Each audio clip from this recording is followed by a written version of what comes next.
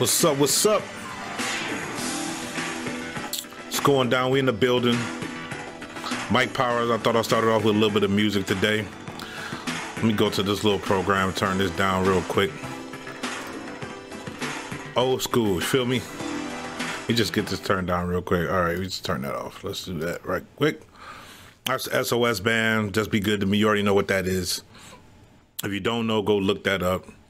I'll probably link it down in the comments. First and foremost, we're getting into some a little bit different topic today than what we normally have been doing. We've been on that hip hop. Told y'all I'd do more than that. Right at the bottom of the screen, you see the headline right there. Whitney Houston's ex-lover spills the tea. This just dropped a couple days ago, this story.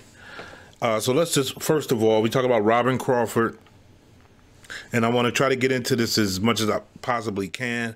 There's a little bit of controversy surrounding the fact that this person decided to write a tell-all. So let's get into it. First of all, greatest female voice of all time. I brought notes today. Got notes all over the place. So we're going to freewheel it. Do it like we do. First of all, before we get started, I'd be remiss if I didn't thank all the people that's been tuning into the videos I've been putting out. I thank you for the support. Got a lot of traction on that West Side Gun, Conway, Cal. Incredible. I like doing stuff like that. So, of course, you're going to see more music coming up. Let me not bump this table too much because it's not as sturdy as I would like it to be. So, also this little thing right here. It's the Mike P. Popper thing here.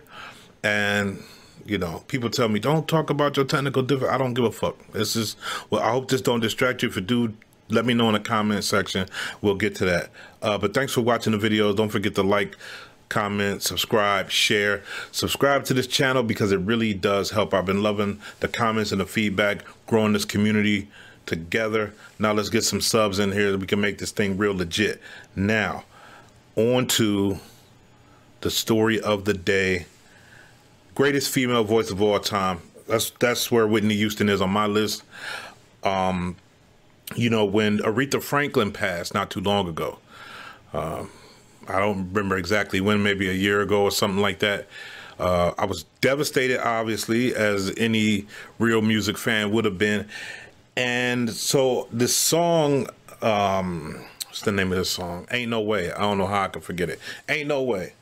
Heard that song from Aretha. I was like, damn, okay.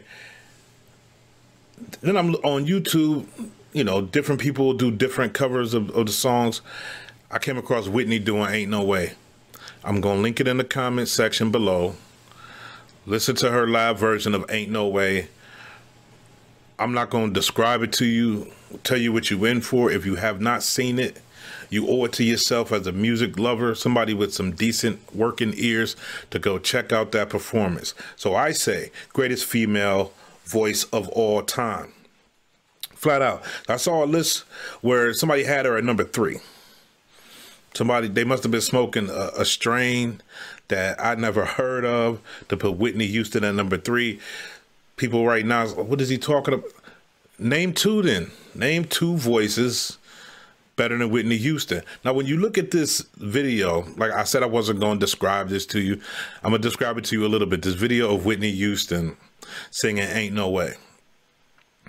The thing she does on this song, the ranges that she goes through, the type of notes she hits without even trying this is a live performance, not even trying, killing the game and telling the story with her emotions with this song. It's not just the voice, it's how she interprets a song. Also, you can go look at the video for Didn't We Almost Have It All, where she's wearing a bomber jacket. I don't know how live that is. It looks like a live performance, but of course it was a music video, so they probably messed with the sound and whatnot on there. But that song, Didn't We Almost Have It All? And then her performance of it. Still the greatest national anthem. Shout out to Kaepernick. Still the greatest version of the Star Spangled Banner in the history of the song. Marvin Gaye is way up there. If you haven't seen either one of those, go check them out. Marvin Gaye almost caused a damn race war in this country with his version. It sounds like Sexual Healing, but it's the Star Spangled Banner. That's Marvin Gaye's version. But Whitney's version is incredible. Even if you don't like the Star Spangled Banner, even if that's not your jam, you will like that song when you hear Whitney singing. I say greatest female voice of all time. So I got highlights over here, Whitney Houston. We just gonna do this regular. It's not really, I had to bring this to you, so I'm not doing edits and all that right now. We'll work on that later. Whitney Houston, born August 9th, 1963. She was cited as the most awarded female artist of all time by Guinness Book of World Records. She remains the best-selling music artist, one of the best-selling music artists of all time. This is from Wikipedia. So if you trust Wikipedia, whatever. But if you dispute these facts, give me the evidence. 200 million records sold worldwide. 200 million records sold worldwide. She released 7 studio albums. I would have thought that she released more. I'm guessing they probably not counting the soundtracks. I don't know. She released 7 studio albums and 2 soundtrack albums. Okay, there you go. All of which have been certified diamond. That's 10 million sold, each one of them. Diamond. That's worldwide. That's somebody that's having a tremendous impact on the music industry and people worldwide. 200 million albums sold. Diamond. So, okay. She signed when she was 19 years old. Her first 2 studio albums, Whitney Houston and Whitney, 1985, 1987, respectively, both reached #1 on the Billboard 200 in the U.S. and to date are the biggest selling first 2 albums released of any artist in history. To this day, she is the only artist to have 7 consecutive #1 singles on the U.S. Billboard Hot 100 chart, from Saving All My Love for You in '85 to Where Do Broken Hearts Go in '88. 7 consecutive #1 singles. She made her screen acting debut in the romantic thriller The Bodyguard. We all remember that movie. She recorded 6 songs for the film soundtrack, including the monster hit I Will Always Love You, a song that was previously recorded by Dolly Parton and got that motherfucker stolen forthwith. She won a Grammy for Record of the Year for that song and became the best-selling single by a woman in music history. Told you she stole Dolly Parton's song, snatched it. It's hers now. The soundtrack album received the Grammy Award for Album of the Year. It remains the all-time best-selling album by a female artist. I said it was the greatest of all time. And I don't even trip on sales, because a lot of people want to talk about they the greatest because sales. We talk about this in rap all the time. What I always say to cats when they tell me, oh, this dude is better than that dude because this dude got so much money. This dude sold so many records. Vanilla Ice had the #1 single in the country at one point. Case closed. But in this case, I think these numbers are right in line with the level of talent that Whitney Houston brought to the table. All right, I lost my spot reading here. Waiting to Exhale. She had a soundtrack for that. Preacher's Wife. Went on to become best-selling gospel album in history. Her mother, just talk about the lineage. Cissy Houston, an incredible singer. First cousin of Dionne Warwick, legend. Her godmother was Darlene Love, and her honorary aunt was Aretha Franklin. At age 15, Houston sang background vocals for Chaka Khan and Lou Rawls. At 15, some of y'all may not know who Lou Rawls is. I've been looking at my analytics, so on the background of my YouTube, I check out analytics every once in a while, and I noticed that my demographic should know, people that's watching me should know who Chaka Khan and Lou Rawls is. Whitney sang backup for them at age 15. You gotta be bad to be singing backup for Chaka Khan. All right. She appeared in 17 magazine, Whitney did. and became one of the first women of color to grace the cover of the magazine. She was also featured in layouts and pages of Glamour, Cosmopolitan, and Young Miss. Whitney Houston, every accolade that was ever bestowed upon her, she earned through her gifts, with an S. Many gifts. Just the way she interprets a song, the raw purity of her voice. We know at the end it went away. She had some difficulties, and that was sad. And that happens to a lot of artists. You get access to a lot of money.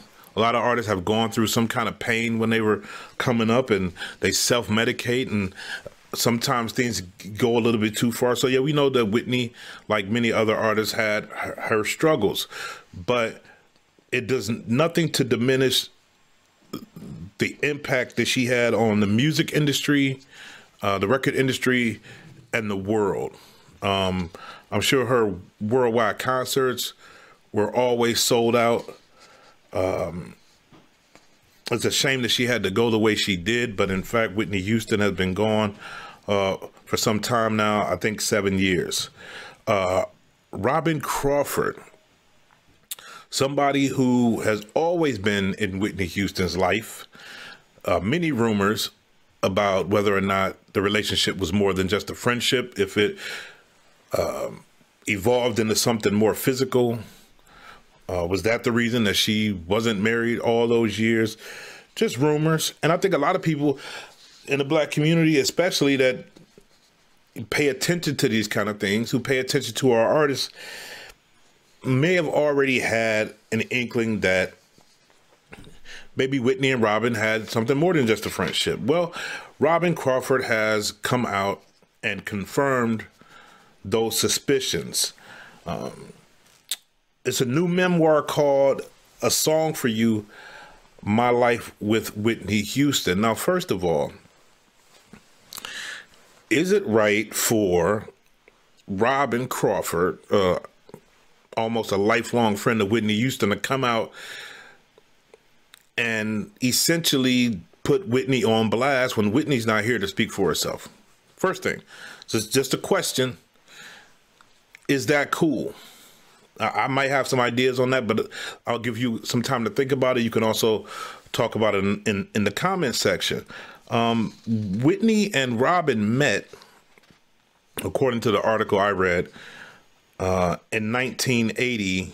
Shout out to The Root. I was reading The Root. If you're not checking out The Root, it's theroot.com. But that's where I'm reading this article from. The two met in 1980 at an East Orange, New Jersey summer camp when Crawford was 19 and Houston was turning 17 years old. As Whitney Houston's fame grew, they remained tight. Robyn was, as they say, ubiquitous in Whitney's life. She was everywhere. Some quotes from, I guess this is quotes from her book, Robyn Crawford's book about Whitney. The name of the book is A Song for You, My Life with Whitney Houston. She says, and I quote, "We wanted to be together." And that just meant us. You could take that how you want it. There's not a lot of context there. These are quotes. Often when you are pushing a book, promoting a book, you kind of look for those phrases, those quotes that will draw people's attention. And so there's not much context here. It says, we wanted to be together, and that meant just us. It says Whitney ended the physical part of their relationship early on, soon after she signed a record deal with Clive Davis at Aretha. Watch this part. The singer broke the news by giving Crawford a gift of a slate blue Bible.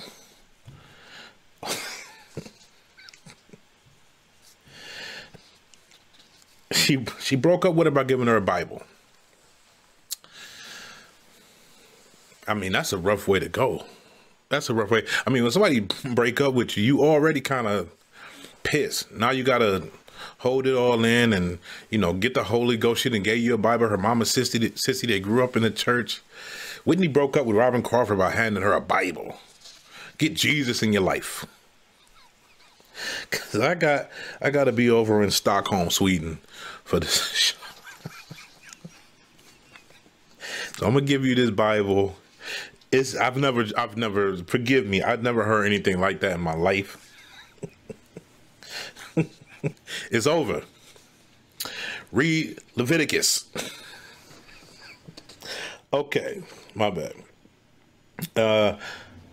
And she said we couldn't be physical anymore because it would make our journey even more difficult.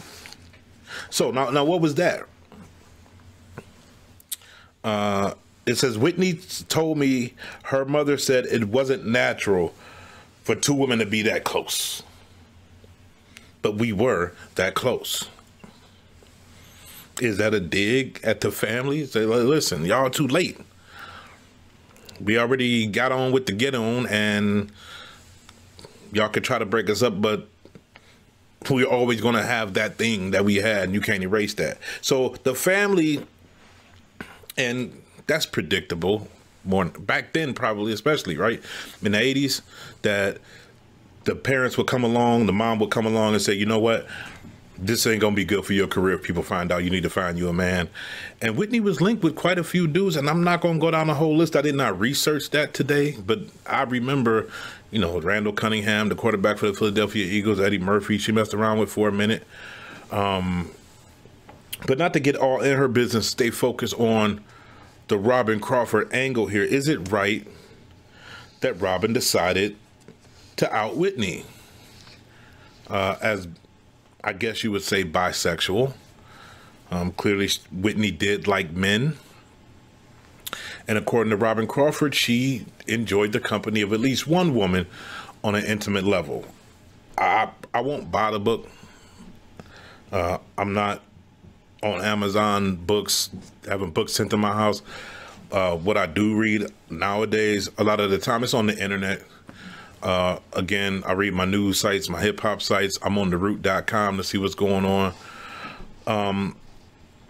But I'm sure other people will tell me about it. Other news outlets will tell me about it. I'm sure there's going to be a few extended interviews with Robyn Crawford where she's going to spill all the beans. Was it wrong for her to put Whitney on blast? Here's my take.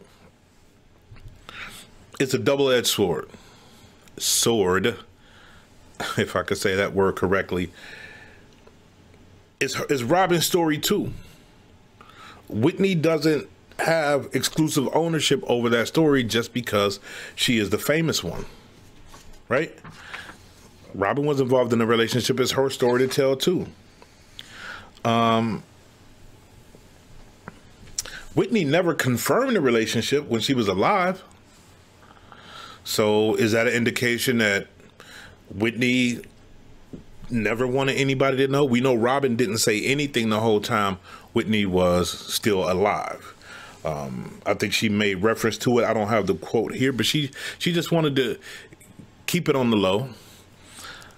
Even after they broke up, she never did anything bad to Whitney. She didn't.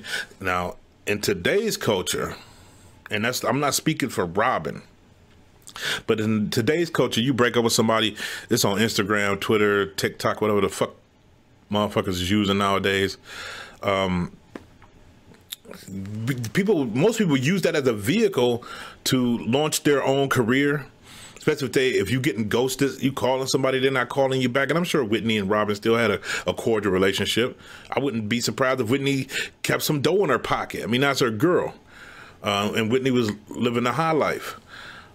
But the whole time Whitney was alive, Robyn never said anything. So let's assume that they had that agreement that it wasn't going to come out. So now that Whitney's dead, and I'm sure, I haven't seen any interviews with her, I'm pretty sure somebody's going to bring this question up. Why now?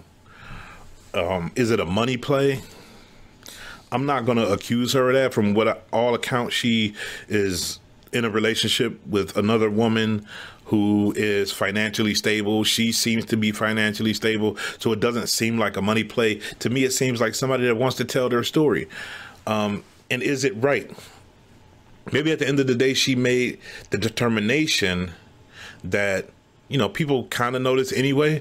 So let me tell the truth about our relationship. And for all I know, it's a beautiful book.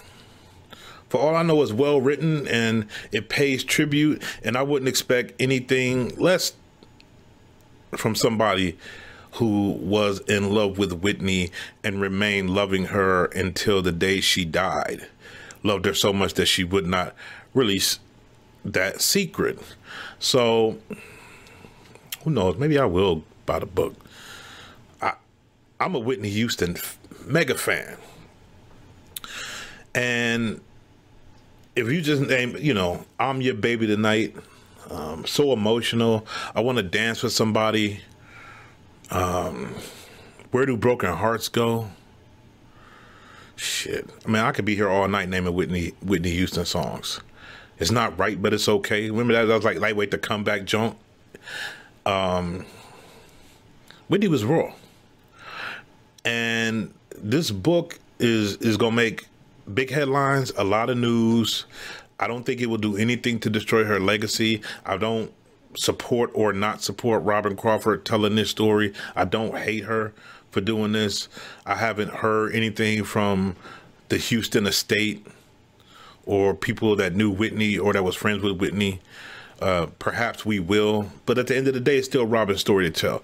As long as you don't drag the queen, you show respect and pay homage, I'm gonna say it's really not a bad thing.